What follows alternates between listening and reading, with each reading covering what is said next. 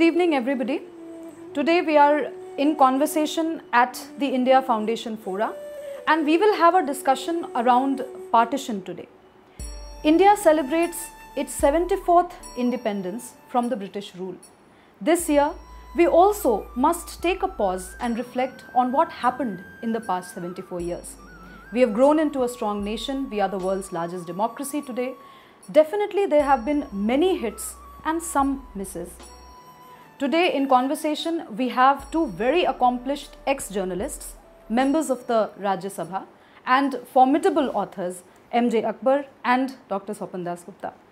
Before we begin on the real conversation around history, do you think it is relevant to talk about partition, the relevance of partition in today's times, especially for the young generation? Well, obviously, because a visceral memory lasts for generations.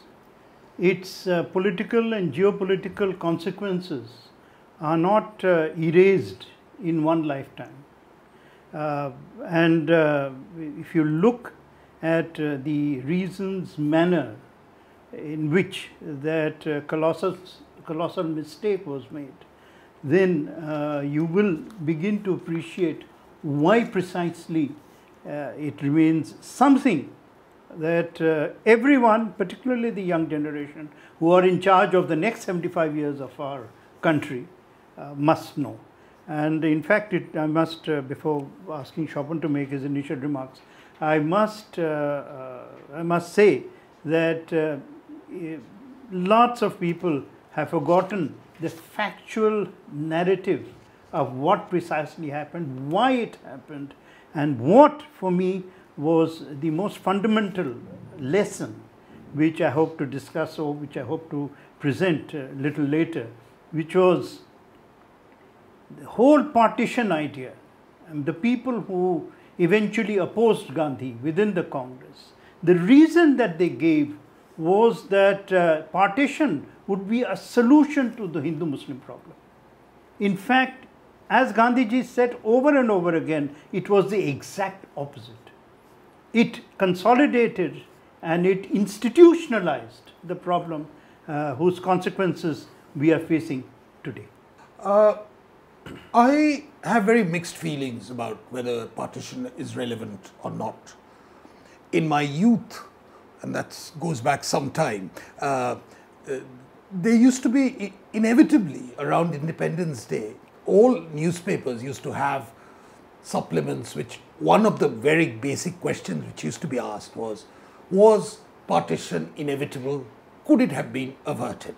I see less of that today, except that among a certain section of the Indian diaspora, mainly in Western Europe, who've settled, partition remains a very vivid memory, not least for many of the Muslim communities who were unsettled from Uttar Pradesh, the proverbial muhajirs who are very unsettled in contemporary Pakistan.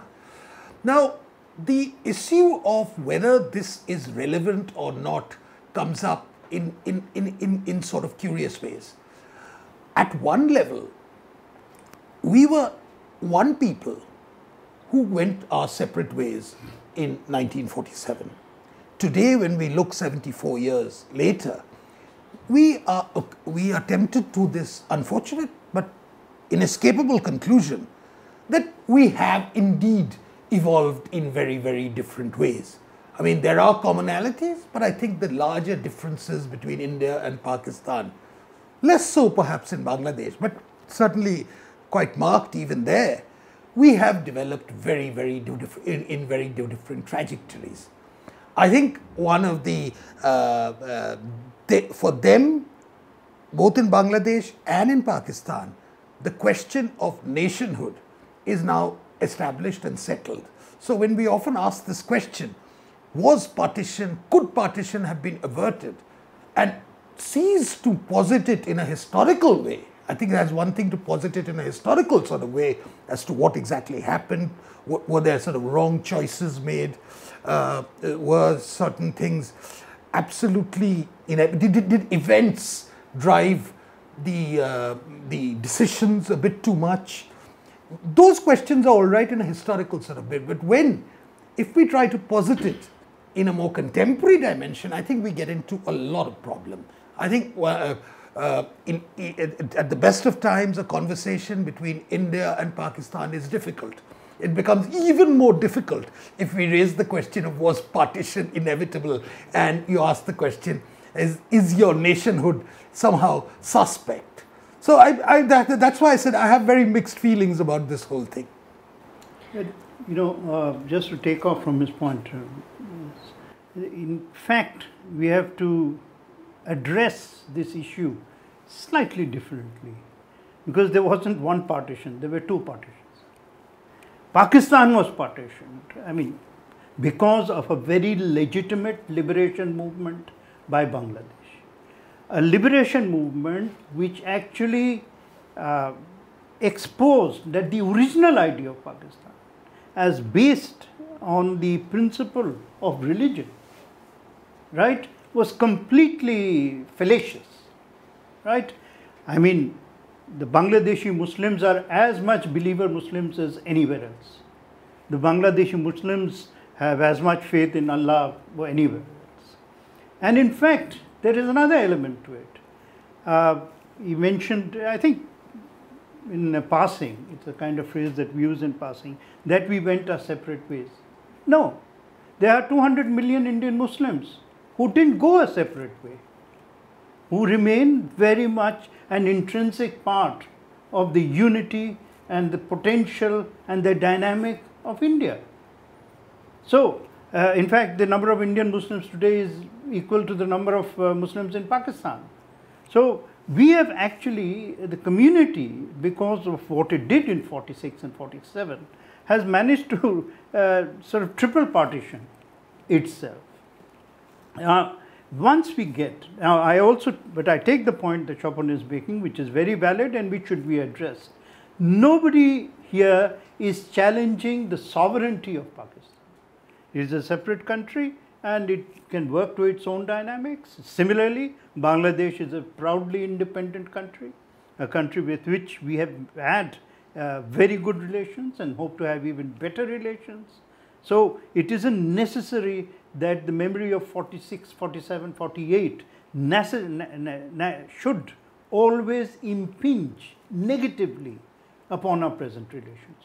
No, that's not true. And the Indo-Bangladesh relations are evidence that yes, despite what happened or whatever, irrespective of what happened, rational, sensible nations can actually work a good neighborhood policy.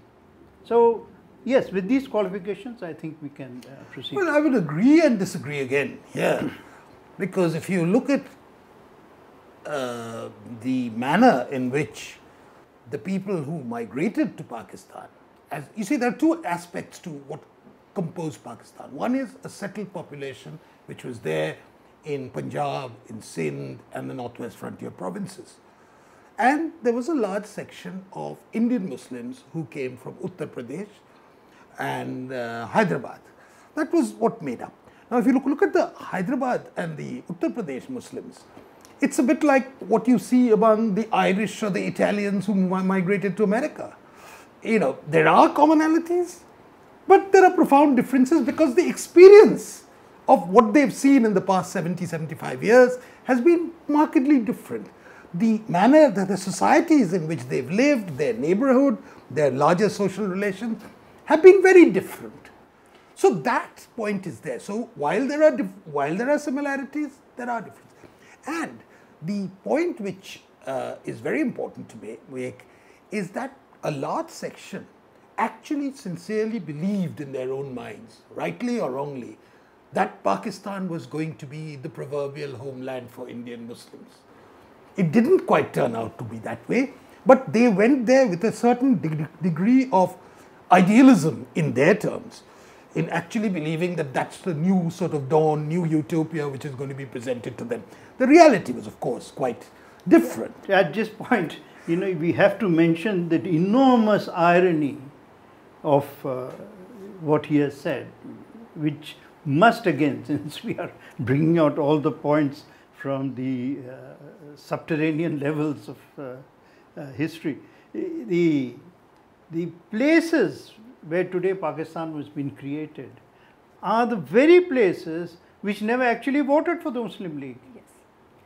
In 37, and even after the false narrative that was imposed by Jinnah on the consciousness of Muslims, a narrative of fear, Islam is in danger, if India becomes free and we don't get our own country, every mosque will be destroyed, and so on and so forth, and a narrative of invective, a narrative that had no relationship to our past, present or future, but became a confection which had absolutely incendiary consequences. There, even in Punjab, it was the Unionist Party which won, and even in the 46 elections, right, it wasn't quite defeated, right. Jinnah had to actually do a direct action, repetition of what he did in Bengal in January 47, in Punjab, in order to then, what shall I say, bloody the mood, sadly. But, Sindh, no history. The frontier till the end. Ghaffar Khan was sitting here, and saying why we betrayed us, asking the Congress. No, I think there's also this question of whether, in the end, partition was a direct consequence to a knee-jerk reaction to a series of very cataclysmic events which took place between 46 and 47, beginning with the direct action day. And MJ is quite right in pointing out that as far as Sindh and Punjab and even the frontier was concerned, the hold of the Muslim League in those areas was tenuous, and it really didn't establish itself till 1946. One of the reasons why subsequently in post-independence Pakistan, they found their political stability so fragile. Really the bizarre thing and the irony of the whole situation, that those who supported the Muslim League most avidly, who were the most avid supporters of Muhammad Ali Jinnah for his homeland, for Indian Muslims, actually came from Uttar Pradesh, some in Bihar, some in Madhya Pradesh, some in Tamil Nadu, which never, I don't think in their wildest dreams, if they actually rationally thought about the whole thing, they actually were in any way going to be thing. I might point out a rather thing. One of the greatest supporters of the Pakistan idea in Bengal was an Urdu-speaking Muslim, a man of considerable industrial fame and fortune, a chap called M.A.H. Ispahani. Very good industrialist. He was one of the most elite industrialists of the, and he was one of the principal backers of Jinnah. Some years ago, in a European capital, I encountered a very close, I will not elaborate, a very close descendant of M.A.H. Ispahani, who asked me gently whether it was possible that if a PIO, as they were called in those days, card could be issued. So I think, the wheel has turned a full circle. We'll talk about no names, but we'll... Yes, but having said that, it's again just to get text and context in some relationship with each other. You must remember that we have just mentioned the 46 elections, we just mentioned 37 elections. In both these elections, the electorate was only 10%. The electorate was an elite electorate. Nawab Liaquat Ali Khan, the first Prime Minister of Pakistan, Jinnah's closest aide and so on, his bridge partner and much else, they were socially very Western-oriented gentlemen. He actually in 37 was fighting on the agriculturalist party, which was a landlord party. So it was rich, and I tell you, this is why till today in Pakistan there is no land reform. Because they represented the landed interests, the leftover of the Nawabzadas and so on. And they were frightened of the promise of land reform in India. And because they were frightened of the economic upheaval that has to accompany, because without economic equity, you cannot have a nation, you cannot have a zamindari nation. This frightened them and drove them into the language of hysteria, using, arguments that could not stand the test of history. But let's I mean, we're talking about the 10%. I mean, I'll get you to ask the question finally.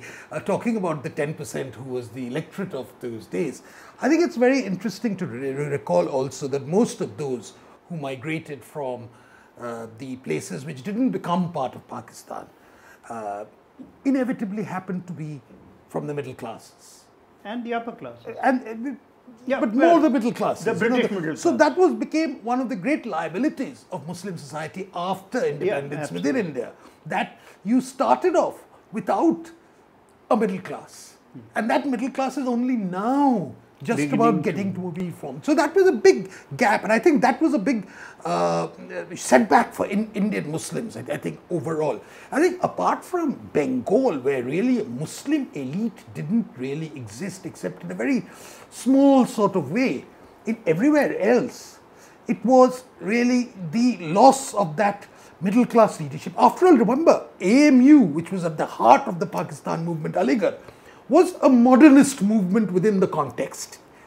It was quite against the Deobandis, which were the orthodoxies. But therefore, the loss of that AMU alumni to Pakistan actually created the space for the more conservative and orthodox sections of Muslims to prevail in India post 47. And now, since it's going to be an evening of ironies, the Deoband movement wanted united India. Absolutely. 1936 elections, 37 elections, Muslim Independent Party had 20 candidates. 3 of the Congress candidates won because of MIP's support, and this completely routed the league. The question that I'm really trying to ask is that why were these leaders not a part of the final negotiation on partition? You know, the final negotiations on partition, by the way, were taken over by Jinnah, and Jinnah wanted to be the sole spokesman. He didn't allow Sikandar Ayat Khan. So Sikandar Ayat Khan and his sons and his family, who were the leaders of the largest province in the country, which was Punjab. Punjab existed from the border of Delhi right up to Khyber, right? Of course, with princely states inside, sure. But that was its extent.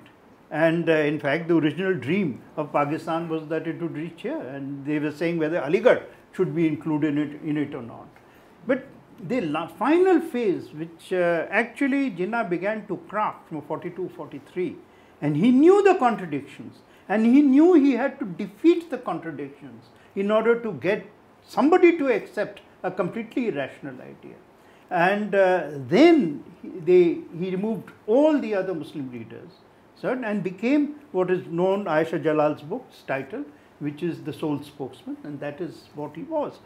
I think this point of whether Pakistan would be good for Muslims or not, there is a very interesting conversation, and I might, why not, put a gentle plug for my own book, which is, the whole details are there in Gandhi's Hinduism, the struggle against Jinnah's Islam, the whole conversation. Now, Mountbatten is having one of his last conversations just before. There is no dispute in anyone's mind that partition is going to happen, right? So that phase is over.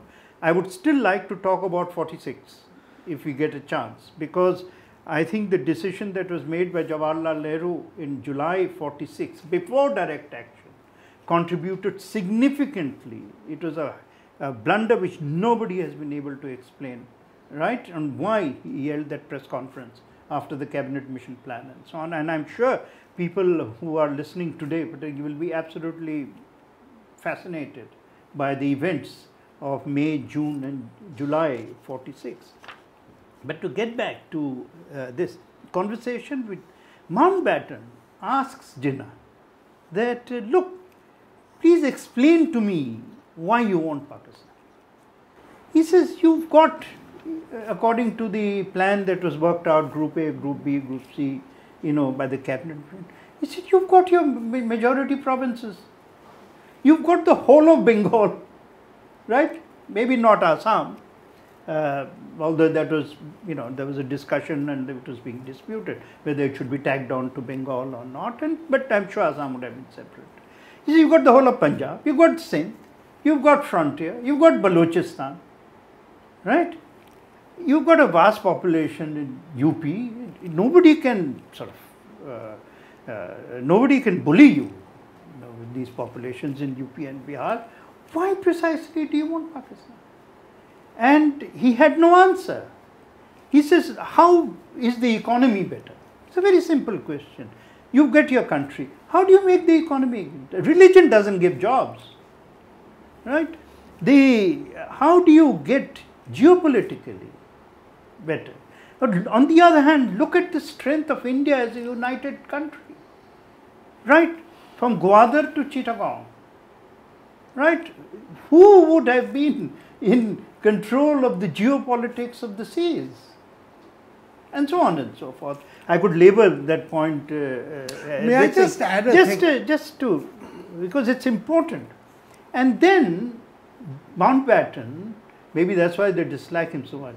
He tells Jinnah that you are a psychopath.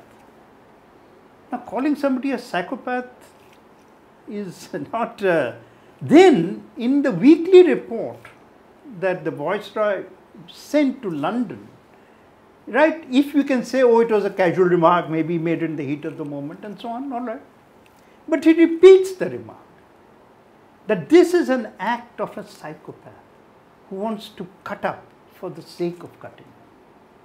And I think history is evidence that perhaps there was something in what he said. You know, since we are going into the counterfactual of what if, may I just say something which might appear to be completely heretical? Jinnah really gained his maximum strength between 1939 to 1946. That was the time when Jinnah Muslim League grew out from being just a provincial body to becoming a national force. In hindsight, one of the reasons why this happened was because the field had been vacated by all other political forces because of their participation in the Quit India movement. So there was a completely empty terrain in which the Muslim League, with the aid of the British administration, could actually move in and without any real challenge posit the Muslim community and also as being the great defender of India and therefore get a lot of benefits. And that there was sort of the appeal which he managed to extend his reach all over India at that time was quite significant. I mean, if you go back and look at that period, you will find that the only person who was really active in the political sphere at that time was Muhammad Ali Jinnah, and to a lesser extent, or in a different sort of way, the communists. And Subhash Chandra Bose. Subhash Chandra Bose was out of India. Out of the country. Out of the country. But I will differ with Swapan here, because I think Gandhi in jail was always more powerful than Gandhi outside jail. Because the emotional quotient, that he represented while inside was absolutely beyond British belief. And whenever he tested it through his fast, after all he was testing, the strength of the British Empire to let him die, right? Over and over again, the British, even in his last fast, the British succumbed. They would not be able to take the risk. Before, in 42, there was a plan, as there was much earlier, to send him into exile. Some people were suggesting that to send him to southern Africa, I don't know which country, I think maybe Tanganyika or something, or to Aden, right? Keep in exile and throw him out. The governors said, we won't be able to handle the reaction, right? Now, the mistake, since this is the season of mild heresy, the mistake that Gandhiji made, which I have said, that his biggest mistake, he tried to reach the Indian Muslims through Jinnah rather than reaching Jinnah through Indian Muslims. And that unfortunately gave Jinnah a legitimacy while the others were in jail, which was through the, I think, 17 or 20 number of times that he went to Jinnah's residence. And you should see the governor's remarks before, during and after, particularly in Punjab and in the frontier. And they are saying that before he went, Jinnah was not much of a factor in these areas. And after Gandhiji gave him Qaid-e-Azam status, Qaid-e-Azam, a term, by the way, that was given by one of his lady devotees, Abdus Salam, I think her name was. And the one person who was very angry about this was, of course, Azad. He kept saying over and over again, what is he doing? What is he doing? This was one factor that actually established Jinnah. Because once Gandhi had recognized him as the leader of the Muslims, during this fallow period, I'm sure there are, everything cannot be put in very neat boxes in this fallow period, that helped definitely his credibility enormously.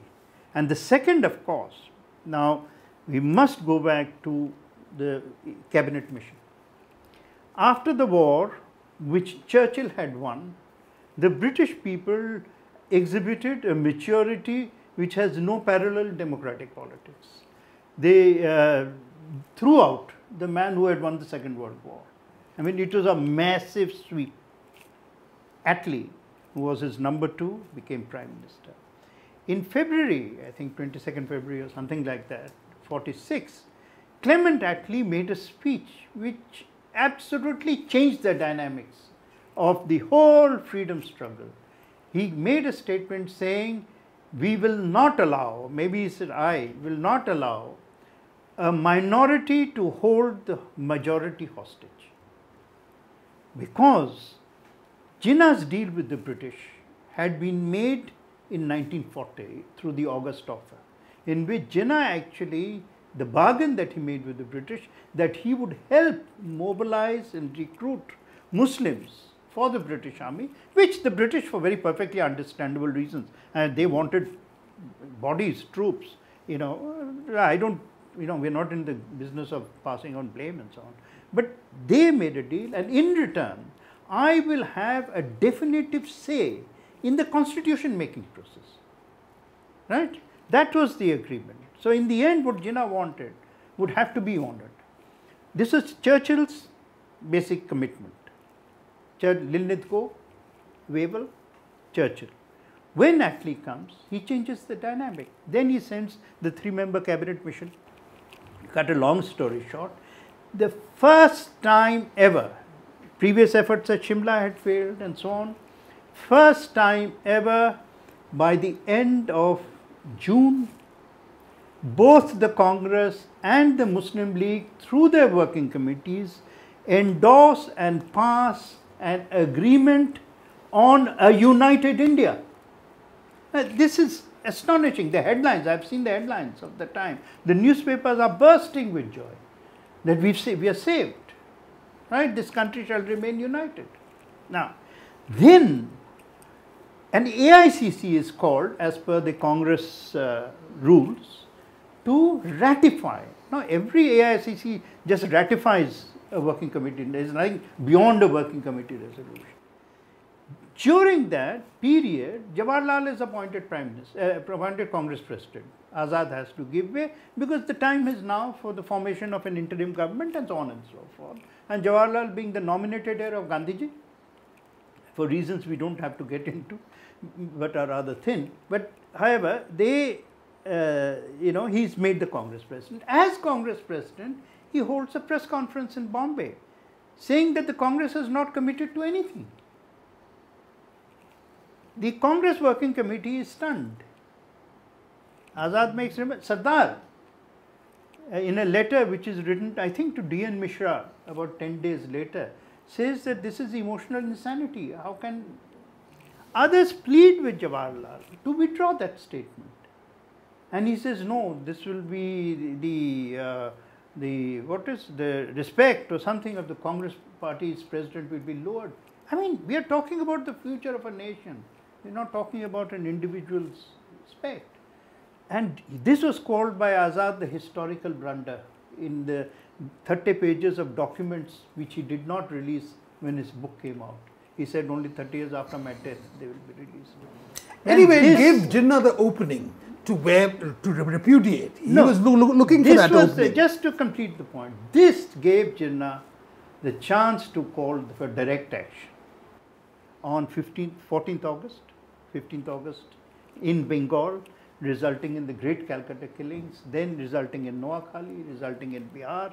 After that, of course, I don't think there was any realistic. But there is no explanation from anyone as to why that press conference was first made and then condoned. This whole conversation on, again, as I said, Nehru, Jinnah and Gandhi, this over-dominance of these three figures in the partition narrative, and clearly Savarkar, Ambedkar, Patel, all these national figures are completely absent. I want to take you back to Bengal. Early 20th century Bengal, that's when the first seeds of partition perhaps were sowed, but somehow the entire nation along with Bengal came together to annul that act. What happened in the later 30 years that as a nation we couldn't put up a formidable force in front of either Nehru or Jinnah or whoever, as MJ Akbar says, the colossal mistake of partition, and as Nehru called it, the fantastic nonsense. Why couldn't we as a society come up with a counter? Well, I think there are 3 or 4 things which happened in the interim between 1911 and 1947. One was the shift of the capital from Calcutta to Delhi, which reduced the political importance of Bengal and became Bengal, rather than became at the center of politics, became a province. So that was an important shift. Secondly, an epidemic of communal riots. An epidemic of communal riots, really, every place, and most of them were on this rather abstruse question of music before mosques. Yeah. Oh well, something similar. Which is all deliberate mischief. So that was the thing. The third was the communal award, the thing which was by which the electorates were decided on the strength of whether you were Hindu or whether you were Muslim. Yeah, no, that is 1908. Yes, I know much later. The whole communal award, the proportions were. Oh, you mean 32 communal? 32 communal award, but that which actually gave disproportionate sizes in legislatures. Which gave a certain thing, and which actually set the Bengali elite, the Bhadralok elite, really against the Muslims. And I think that schism, that emotional schism which was developed in those areas, and then you have a lot of things whereby a lot of issues which were very sacred to the Bengali Bhadraloks at that point, the Calcutta University and things like that, minor changes here and there, change of the emblem, they sound rather petty at this point, in hindsight, but it created. And so, when the 46 riots, the direct action day took place, the biggest demand of the Bengali intelligentsia was, how do we extricate a part of Bengal from Pakistan, from going to Pakistan? That became their form. So in other words, what Curzon had tried to do in 1905, now the Bengalis said, for their own, Bengali Hindus said, for our own self-preservation, we need to create a West Bengal, because we don't want to go to Pakistan any longer. And that became one of the things was that the Congress at that time was almost in denial about the partition in the East. Yes. I'll give you a very small example of that. In 1948, a delegation of Bengali Hindus who had been turfed out of what was then East Pakistan went to the Congress session I think it was in Jaipur, and went to meet Jawaharlal Nehru, then the Prime Minister, and said, we've come to talk about rehabilitation. And he said, where are you from? He said, they said, we've come from East Pakistan. He said, don't talk to me, go and talk to the Foreign Affairs Department of the AICC. So the whole point which was believed at that particular point was that the partition in the East hadn't happened. That it would somehow, a status quo would be maintained, and there would be no transfer of population, that, by and large, whatever disturbances in 46 had been done would be settled, would more or less settle in 47, and only the very elite would leave from East Pakistan to West Bengal. Now that didn't happen. It happened in dribs and drabs, and I think that's the untold story of, the forgotten story of partition, that it didn't happen in one fell swoop. in 1947. Exchange of population. That the movement of population, the movement of population really took place and continued, and in fact it reached a peak in 1971, 65, 71, 65. And it's more or less continuing on a daily basis even now. The last time I went to Dhaka, I was told in the Dhakeshwari Mandir which was there, that on an average about 40 families leave, and these days more middle class, they leave for West Bengal from Bangladesh.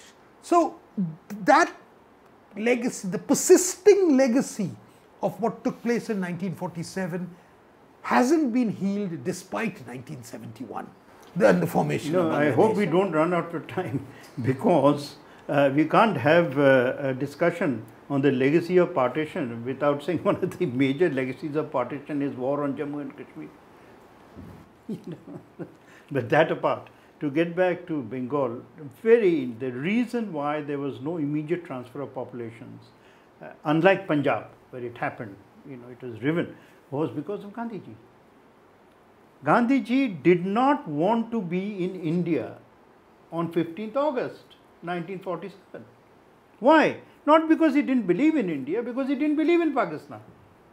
He had fought a bitter battle with his own side, right? Eventually, it's a very sad story. He was on his way to Noakhali, and in Calcutta, a delegation including Saravarti said that we will guarantee peace in Noakhali, but we will not be able to maintain peace in Calcutta if you are not here. And because of that, he remained.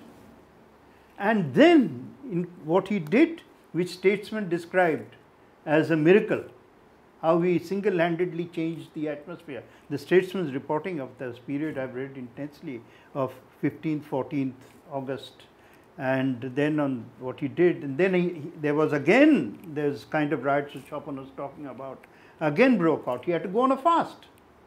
And during the fast, he said, I will only break my fast when Shyama Prasad Mukherjee tells me that all is peaceful and so on. And eventually, things were brought under control by the political class, not by the people.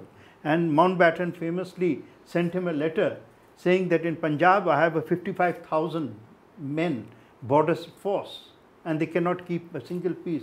In Calcutta there is one man, and he has maintained the peace.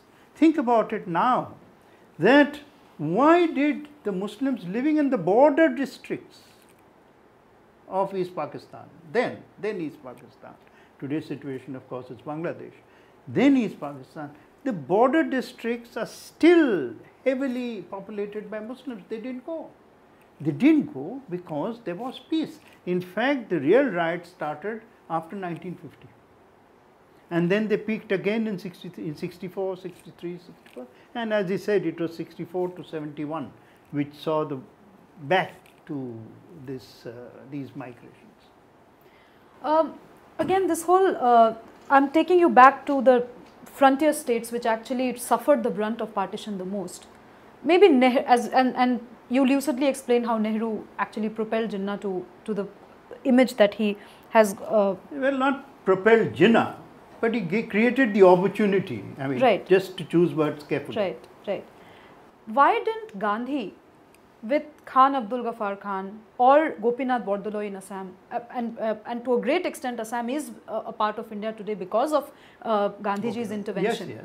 So why could he not come to terms with these Muslim leaders who could have given a formidable opposition? Yes, I agree with you. Why did he not come to terms with the Unionist Party in Punjab? Let's take Punjab, where disease had its worst consequences. And as I said, instead of reaching out to Jinnah through Muslims, he was reaching out to Muslims through Jinnah. And I said that earlier, that if I find one political mistake that he made in all this complex time, it was perhaps this. He gave credibility to Jinnah. If he had given the same credibility to the Hayat Khan or to, whoever, right? And by the time we reached out to Sarwardi, it was all too late. Sarwardi had been accused and admitted before 1447, in August 47, he admitted that he had been responsible for the Calcutta killings, because he was then Chief Minister stroke Prime Minister, as they used to say then, of Bengal. I mean, we have very two different narratives of partition. One is the belief that partition was a consequence of events, developments, missed opportunities which took place at best from 1937 and culminated in 1947, and therefore the period in which that is the period to examine and probe very deeply. And we are fortunate that we've got a wealth of papers and documents. The British documents. The documents which are there. There is another view of partition, however, that this reflects a larger schism, more civilizational schism and a different perception, which absolutely surfaced in 47. It hadn't surfaced in 47, it would have surfaced sometime later, and that it would have been unmanageable. Had that, the formulation of the cabinet mission plan been actually accepted, that it would have been unmanageable. That in a sense that despite the hardships, despite the bloodshed, everything, India's growth story today is a consequence which would have been, that wouldn't have taken place had partition not happened. This is another alternative narrative which I think is also worth considering. And I don't think we'll get a finality to any of these things. However, and the point is that since 1947, as you said, with lots of hits and a few misses, we have travelled a long way, and we've created a certain element. We've created a structure in India whereby we are basically tried to gloss over some of the deeper wounds of partition. And we've tried, not always very successfully, but we've tried. And I think that's a very important thing. On the other hand, Pakistan hasn't even tried. Let's go with the evidence in 47 before the generation taking decisions.